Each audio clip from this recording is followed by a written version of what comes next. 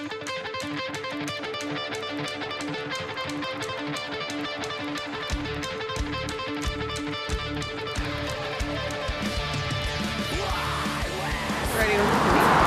guys, we got one of the amazing bands that did Sounds of the Underground and toured with our homeboys Pierce the Veil in Mexico.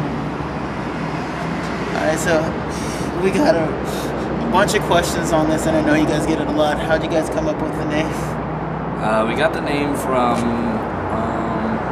our guitarist's mother was reading the book. We thought it was a catchy name, and then after we named it that, we realized it was a terrible book because I read the book. And then the book became a bestseller in the movie, which kind of sucked.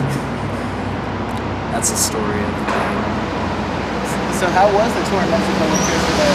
Actually got canceled. It did? we have done a little bit of touring with them, so we do know those dudes, but the Mexico tour got canceled. Oh man, we didn't even hear that. Damn you, Vic. Give me a call. Okay, how does Sounds of the Underground go?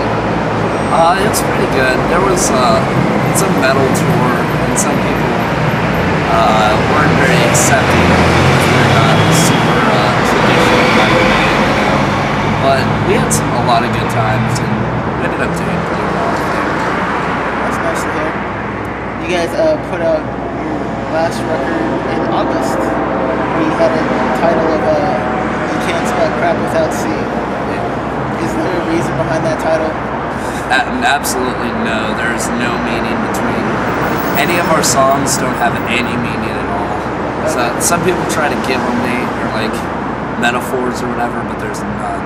Like the reason we named it that is because it's usually you can't spell crap without C or without rap. Yeah. So we just switched it.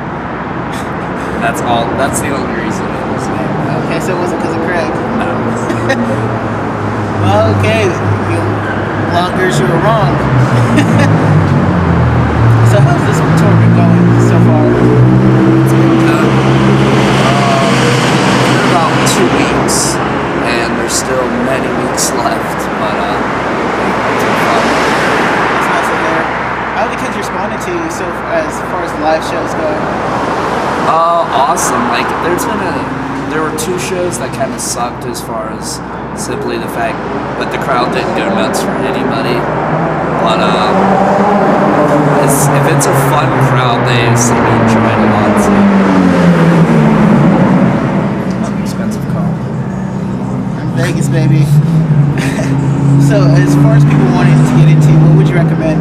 Them picking up one of your albums or catching a live show?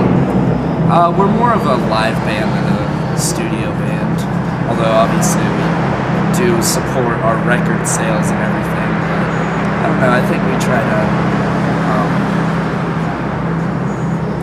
what's the word? I don't know, try to make ourselves a live band primarily, so that's good to hear.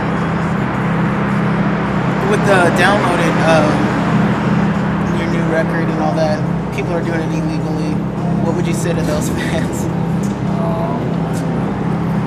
I've always, years before I joined the band and before downloading, even when downloading started, I've never owned a downloading program on my computer. Like I've never downloaded anything, and like I'm so proud of my CD collection because I buy every record I want. I have my shelves of CDs, and I don't know.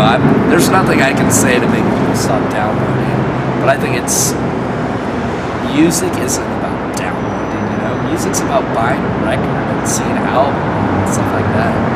You guys put out some fantastic covers for your record. Thank you. I gotta say, when the album dropped, I thought it was really cool that Best Buy actually had you guys in the very front on that Tuesday, and I was like, yes! Yeah. Finally! We lucked out.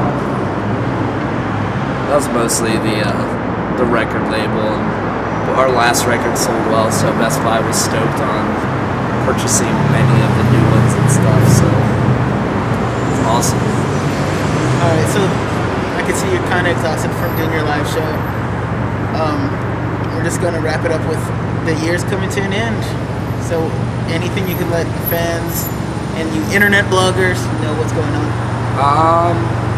Mostly just lots of good stuff coming next year. Big summer tour, not Sounds of the Underground, but we have plans. We have everything basically laid out.